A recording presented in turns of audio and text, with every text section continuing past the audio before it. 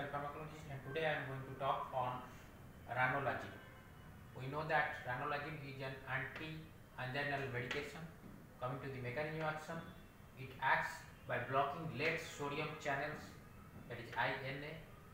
It thus prevents downstream rise in cytosolic Ca2 plus concentrations, which translates into mechanical effects including a decrease in left ventricular wall tension and increase in coronary blood flow, leading to angina relief. Coming to the availability, it is available as ranolazine tablet 500 mg, ranolazine tablet 1000 mg, extended release tablet in the market. Coming to the dose, tablet ranolazine 500 mg, PTPC, tablet ranolazine 1000 mg, extended release, PTPC, etc. according to the guideline.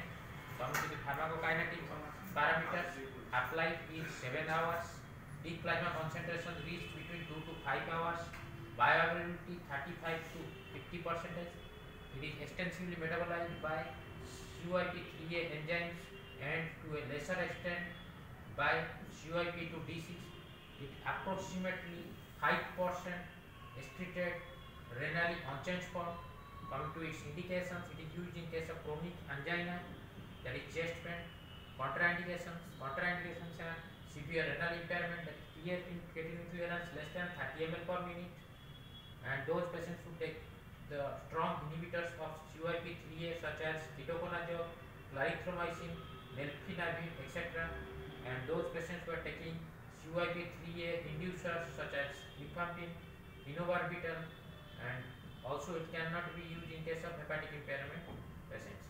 Coming to the adverse reactions, the adverse reactions are agitation, blood in urine, itching, numbness, tremor, dizziness, hallucinations, nausea, and fainting, etc. And these drugs are having some adverse reactions. That's why the drugs to be used according to the guideline and with caution. Thank you very much.